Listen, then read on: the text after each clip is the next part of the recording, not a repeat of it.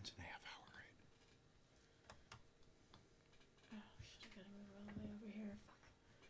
Okay. What'd you say? Your show ends in a half an hour. Yeah, 22 minutes. Okay. He'll be at the door.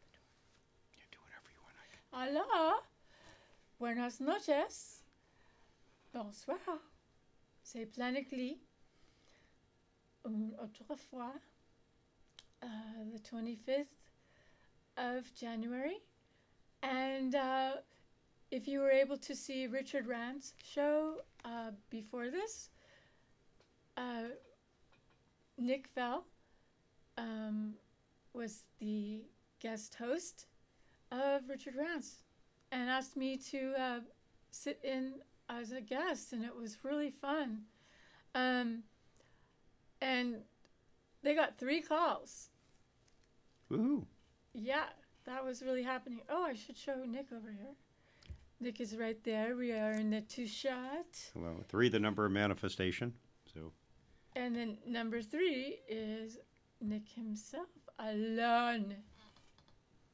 Thank you again for tuning in. And without viewers like you, we couldn't exist here, and we really need this outlet for the truth coming through this channel.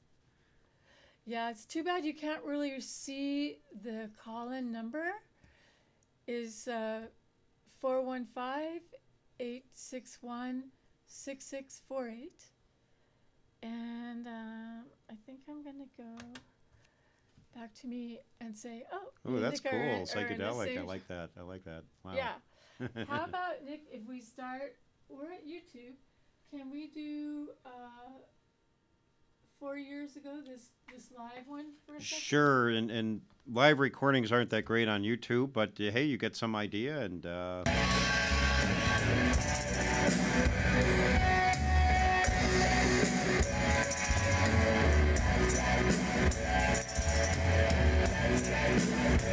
is it, Monterey Pop.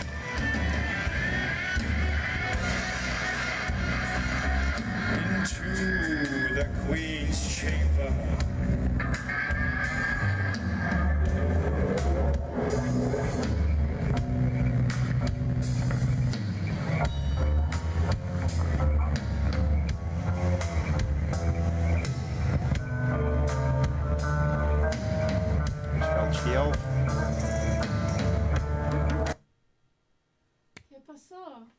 What happened? There's a psychedelic break, but not that psychedelic. There we are again. Back to the beginning. The song. This is our one long song we were able to do at this anniversary of Monterey Pop. But I should be quiet while it's playing, right? I'll talk for a little bit here, and then I'll let some of the music play. This particular cut that you're seeing right now, if you could hear me,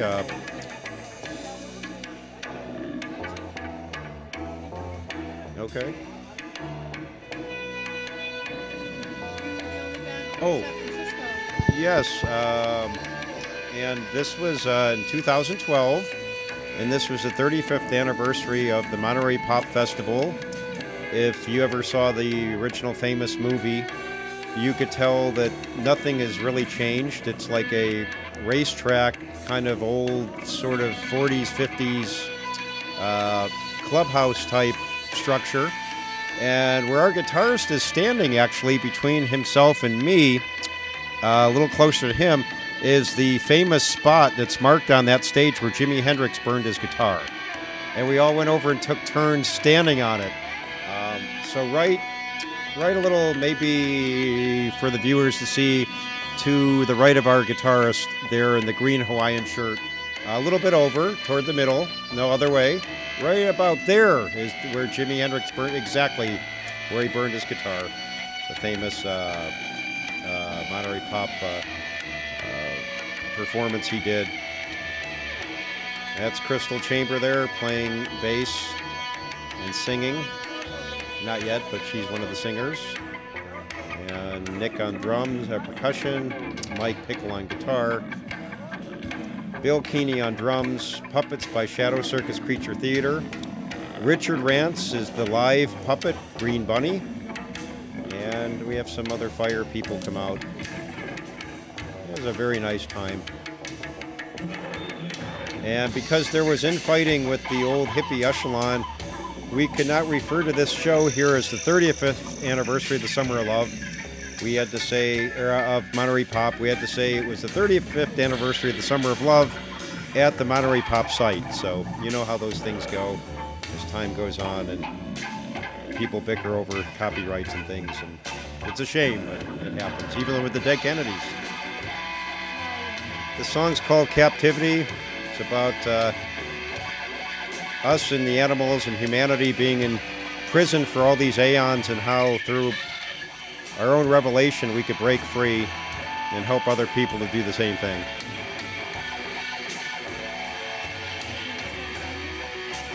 Yes.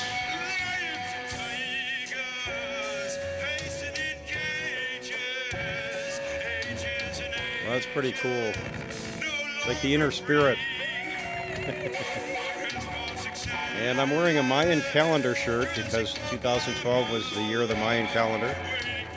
And we had no sound check at this big show, so the sound's not that great. But enjoy anyway.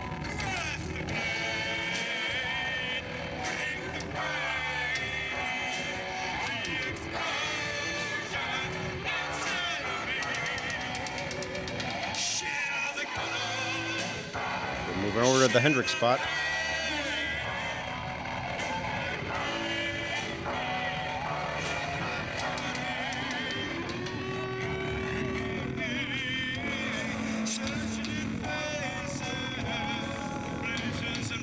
We're going to hear maybe another minute and a half, and then we could fade it out or whatever. She's supposed to be singing, but because we had no sound check, you cannot hear her because her mic, something was going on, but she comes in a little later. Yeah. But again, as I want to reiterate, is a lot of musicians know when you play huge festivals and you're not a super huge famous band, you never know what's going to happen. Your set time gets changed, it gets cut. Who knows? So we were just lucky to be here and, get to perform for 17 minutes and be on that magical site. Maybe we could play a little bit of the guitar escape coming up and then fade it out and do whatever you want then. This song was actually written back in the 80s and has actually had more and more different parts added on as time goes on, and it's one of our longest songs. It's a 15-minute song. Culminates with a drum solo / jungle noise animal break. We'll play a little bit of the guitar thing here and then a little alien influence. Spaceships leave now. And Mike Pickle is been playing in the Bay Area since the 80s. He had his own band here, Ring Children. Used to play with them at the old I-Beam and Nightbreak. And, yeah.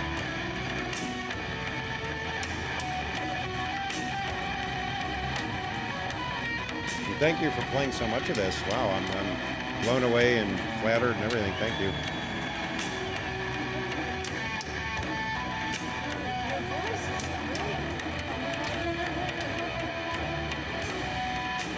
Because of no sound check, I sound louder than the music. But, again, you never know. Right on. It's kind of a 60s mix.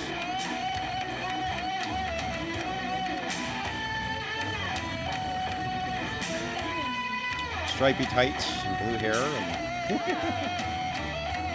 all right, we could kind of fade it out now. People get some kind of idea. All right. And on this side, Live at Slim's. Where else? Live at Slim's was from that was from early April of 2013, and we actually played with Matt Gonzalez's brother's band. Matt ran for mayor here. Chuck Gonzalez, the Cuckoo Birds, and Linda Imperial's band, whose husband is David Freeberg, the he plays guitar now in, well, Quicksilver Messenger Service was his original band, and now he plays in Starship. Okay. So that was a kind of interesting show. Which one do they? That was the Slim show. They've got Hotwire, Galaxy Chamber at Tidal Wave 2002. That would be cool. The 2002. How you doing? Picking up for Kyle? There you go. That's making me hungry. Part of a Oh, this is a. Here you go. This is a local show on this channel called Reality Check. And Stay at McLaren Park. yeah, so nice tie together, Jennifer, with including them as well by default, because we've been interviewed with 5 times. And Oh, really? With them? Danny and Ace and Hugh and all those guys, they've been here for a long, long time. Ace Reality used Check. to be a housemate of mine. I think you told me that a while Yeah. back. Wow. So I was surprised when he was on. The Reality Checks. Yeah. Now this is a kind of a mashup, and this was a metal festival, so we're kind of doing a goth metaler thing. We're kind of eclectic, so we curtail our shows to whatever scene we're playing in. In fact, that's been some of our downfall. We're too eclectic. But this is a beautiful place, McLaren Park, 2002. How could your music be too eclectic? Well, one couple people said over the years, like a song from you guys is like each song's like it could be from a different band. But I liked that about the 60s and 70s bands, that they were very eclectic. They do a ballad, they do a Renaissance, they do blues, they do punk, you know. And I've always just, being Aquarius is an eclectic sign. But Sure. Groups. yes, Into groups. yes. So I like to hear it too. And then we were doing Millennium Madness, which actually got used by the Nash Bridges show in 1999. This is Good to hear Crystal sing. Snippet of Insanity Beckons, a song Crystal's doing.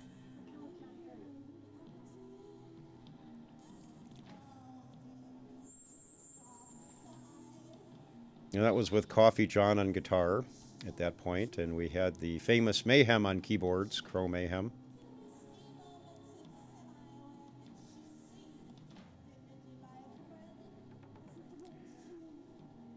A dark kind of gothy thing in the middle of the afternoon on a sunny day in McLaren Park. I love it. Yeah. I The do juxtaposition. It's So what was that song where you had the knife? That song was called Insanity. and that's Stuttering Dan. And it's about insanity. Well, that's Crystal, but Yeah. Stuttering Dan's talking to her. There. Yeah. Well, Or Dan, inspired like I'd by say. someone that I know. Yeah. Pretty out there. Yeah, well, that song was definitely out there. You seem to like really freak out during that song. It's a weird performance. Yeah. Get all my frustrations out, you know? Yeah. You're all What was so attacking weird Nick and about the stuff up there. performance? Yeah. You know, get all my frustrations Because she goes around with a knife, and then she started ripping like my clothes with the knife. Okay. Now this is a Christian death cover we're doing off their first album called Stairs and Prayer. Comic book. Pick it up at your local comic book store, Gloom Cookie. We're working on a new CD too. Should be Yeah, and then we were in the Gloom Cookie comic. This is all back about, 13 years ago, when it was a lot easier to survive in the city. There was more fun things going on, less survival issues, more nightclubs, more cool shows happening. Yeah. Oh yeah. It was so different. And again, I think McLaren Park, that's Jerry Garcia Amphitheater now. They renamed it, but it's a beautiful place out there. Yeah. I like it too. I've been there. Actually, my mom was born here. And, they used to use it for Irish. Oh, dancing. okay. Oh, okay. Yeah. She and her sister performed Irish dancing there. They should film a movie there. It's got the stone seats. It looks like some ancient amphitheater. And we were on another episode that's really cool of Reality Check about a year earlier at a thing called Pagan Pride. And we did a whole different type of set. We did kind of a more fairy realm, mellowy, Celtic-y kind of set. The stage was falling apart. I remember, though, we had to watch out that we didn't get hurt. But that was fun, and that was another reality check show a year earlier. But again, Pride Day? Pagan Pride. I don't know if it'll show up there, but we've got New York City Pagan Pride Day Festival, Houston. no, this was 2003. It's kind of funny. After we were done playing, Bob from Fluff Girl, a famous, they used to be our Butthole Surfers of San Francisco. He threatened to take off all his clothes because there's a Pagan Pride, and all the old pagan came running. No, don't do that, Bob. But anyway, he's missed, Bob Madigan. And Barney, the other part of the band, and Mike were great. They were a great band. We have a caller. And 15 minutes ago. Hello? You're how you doing? Got a couple of questions for Nick here. Oh, did you ever actually see the original Quicksilver? The original what? Quicksilver Messenger Service. Well, you mean the original when they were around in the late 60s? Yeah. No, because I was not old enough and was not living here. But my first introduction to them was the old Galaxy Chamber opened for Zero, John Cipollina's band at the old Chi-Chi Club in 1988. And I picked up their first album and then started to learn all about, them and everything. But why do you ask? Oh, I live next to Golden Gate Park, and they were all the time one of the groups in the park. Wow, you're lucky. Wow. Back in the old days. Yeah. I love that song Gold and Silver off the first album, and the old Galaxy Chamber used to do a cover of Pride of Man, which is off the first album. I really enjoyed The Fool. The Fool is great. It's off that album as well. And and David Freiberg told me they called it Quicksilver Messenger Service. They were all Geminis in the band, which is ruled by Mercury. So there was an astrology behind the name, yeah. By the way, I'm a Gemini. Wow, and San Francisco is ruled by Gemini, so you're in the right place. The other thing was you were talking about being too eclectic. Yeah. The Beatles were about as eclectic as you can get. It was kind of cool to be like that back then, and unfortunately, music kind of started to get so categorized by the early 80s that, it's kind of has all these compartments now in that. Well, then it's the you're next right, one the time Beatles were to great. Stop doing that. I agree. And, stuff like what happened to KUSF, college radios disappearing, radio stations, the left-hand side of the dial, radio stations that was bequeathed to people and public voices back in the 20s, and now conglomerates are trying to buy them all up. But yeah, I agree. And I would recommend stay eclectic. Right. Well, cool. Well, we're moving more into that era again, and there's more and more mashups with the way our culture is. So yeah, no, I think that now it'd be more in.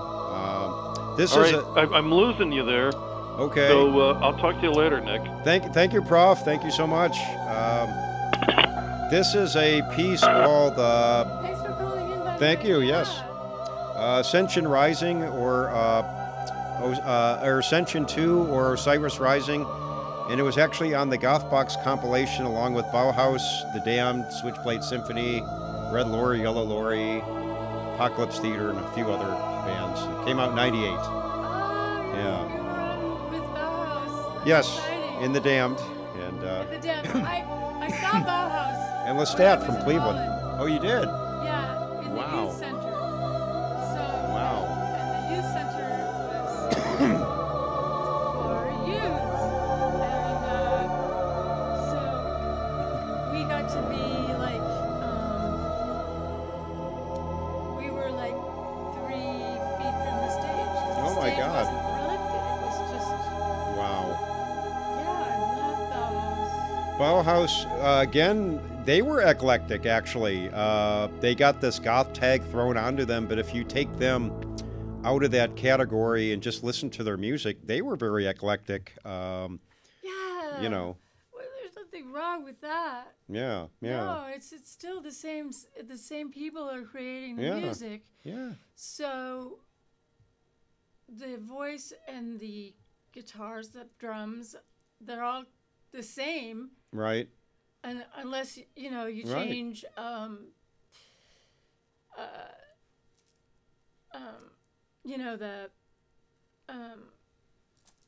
the effects. Or effects. Unless you change the effects, the sound is going to be ultimately the same. Yeah, I thank you so much for letting me show. Oh yeah, some of yeah. your band. And, Well, thank you. Yeah. Yeah, and we hope to be playing out again this year. We haven't played out since the last show was with Chrome, Helios Creed, Chrome. That is not us. Yeah. But that was a cool show at the bottom of the hill, which again, they may be in jeopardy of disappearing. No. Uh-oh. Why? Because more and more development is encroaching in that area. And No, that's bullshit. well, good. I hope that the DNA is disappearing at the end of the year. No. At the end of this year, yes. And we know that the Elbow Room is safe for now. In fact, Matt Shapiro works there, ex of Chemo's, and everything. And I just talked to him, and he said, things are going really well there, and everything. So, but yeah, I mean, it's getting to where there's not very many places to play. Haight Street used to be so rocking in the 80s and 90s. I-Beam, Nightbreak, even Rockin' Robin's, Kennel Club. And yeah, I mean, the I-Beam was so cool. I remember working there when there was only 50 people, and they were making fun of the singer of the band, and it was Alice in Chains. And 6 months later, they were huge. We saw Right. these bands. I missed that one. Right. But I did see Susie there. Wow. Okay. That was really. Speaking of that, one of our big shows we just got missed. We got asked too late. We were asked to open for the Creatures in Maritime Hall in cool. '98. I'm sorry, Nick. There are people standing at the door. Okay. Well, Okay. is your show 22 minutes? Is it? Yes, it is. Okay. Well, thank you again. Thanks for tuning in to Jennifer Glee and Richard Rance, and woohoo! Stay informed and right on. Yeah. Thanks for watching. We'll be cool and just let it go.